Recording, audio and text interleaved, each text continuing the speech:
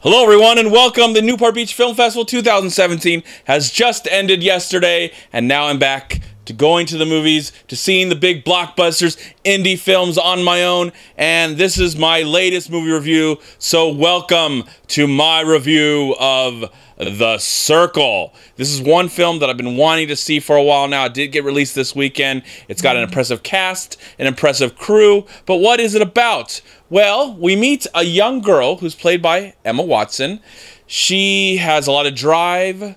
She's got friends, she's got family she's close to, but she has a passion for life, and she wants to work for a great company. And thanks to a friend of hers, she gets to work at The Circle, which looks like it's a combined of Apple and Google and everything that's internet, everything that's part of our lives today, in our hands or watching TV or on the computer. The world has come closer together, and is that a good thing or a bad thing? Well, the rest of the film stars, of course, Tom Hanks. He is the man in charge of this company. He's the one that has helped create it.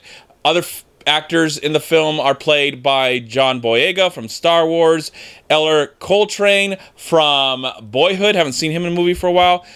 The parents of Emma Watson's character are played by Glennie Headley, very lovely actress, and the late, great Bill Paxton. Also, the film is Karen Gellenchad from Guardians of the Galaxy, and she's a lovely actress in her own right. And Beck makes an appearance, too, so there you go. That rounds up the cast remotely. Now, was that the right word?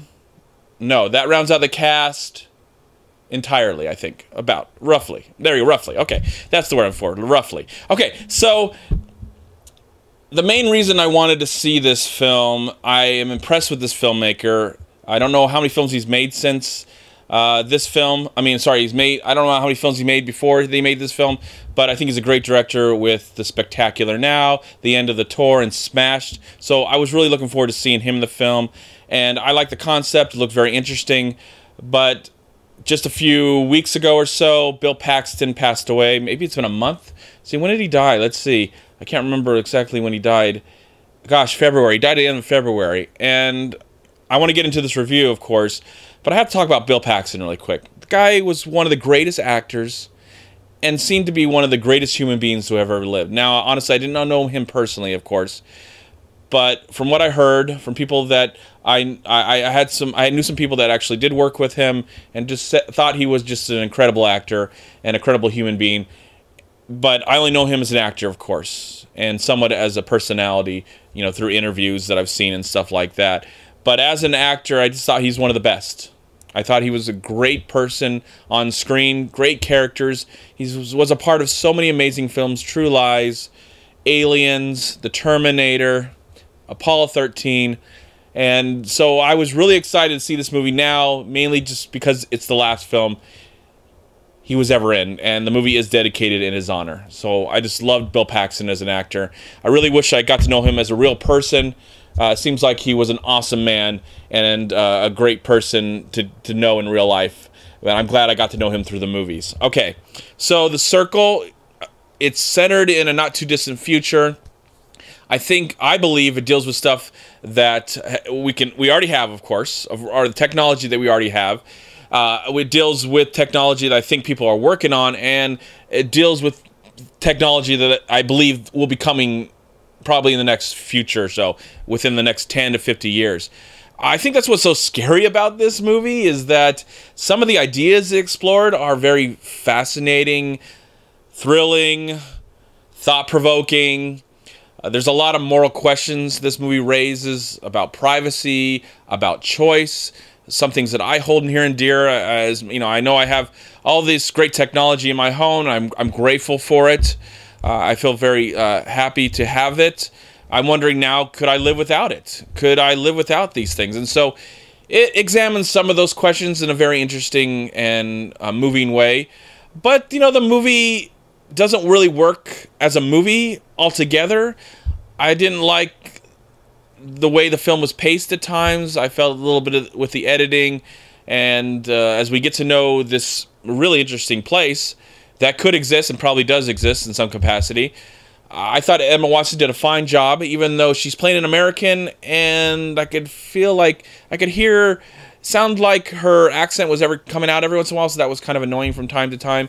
But she was a nice character, and I thought Tom Hanks was good in the film. Overall, everybody's pretty good in the film. Some of the relationships that she has with other cast members are good. There's something that goes on between her character and the John Boyega character that I didn't feel was fleshed out enough. To maybe this movie's based on a book, so I'm guessing in the book there's a lot more going on in the book, and that's where my major complaint comes from. Because I will tell you, I did like this movie, even though I think it's extremely flawed, and it's just too short. It's just too short, because I think a story like this, to really dig deep into it, you've got to make it into a miniseries or a television show. I think, hopefully in the future, there's some movies, of course, that were based on books that eventually do become television shows, and I think they get enough time to, if they're successful, they get enough time to really dig into these characters, because I felt it was a really rush for time scenario overall. I just felt like we got to hit this base, we got to get this base, and then hopefully by the end of the movie everything will make sense and work out. And I felt that there was elements into this story that were so captivating. The ideas of manipulation, the ideas of making things mandatory, especially making things mandatory like you have to vote for something. And those ideas popped in my head, and was like, I like the idea of choice. I hope it lasts a long time, at least as long as I'm living. The idea that I get to choose what I want to do with my life, and not have the things be put upon me and tell me that if I don't do that, I'm going to go that place, I'm going to go there. I know there's a lot of things in our lives that are taken away from us. The chance to choose what we want to be a part of and what we not want to be a part of. I fear that's, again, this is just a movie, but of course it's dealing with ideas that are here, they're being worked on, or they are coming, and so I think there's a lot of interesting ideas. So I think probably the book handles it better and is more provocative with these ideas, and maybe it makes more sense and is more interesting and leaves more imagination to the viewers. But as a movie, I think they're really rushed for time, because the movie is under 2 hours, and I think these ideas, this story, these characters could have been served better if it was told over a period of maybe 3 or 4 seasons of television. Good television, not this ABC, CBS, NBC crap. Maybe something like on HBO or Showtime or even on Netflix.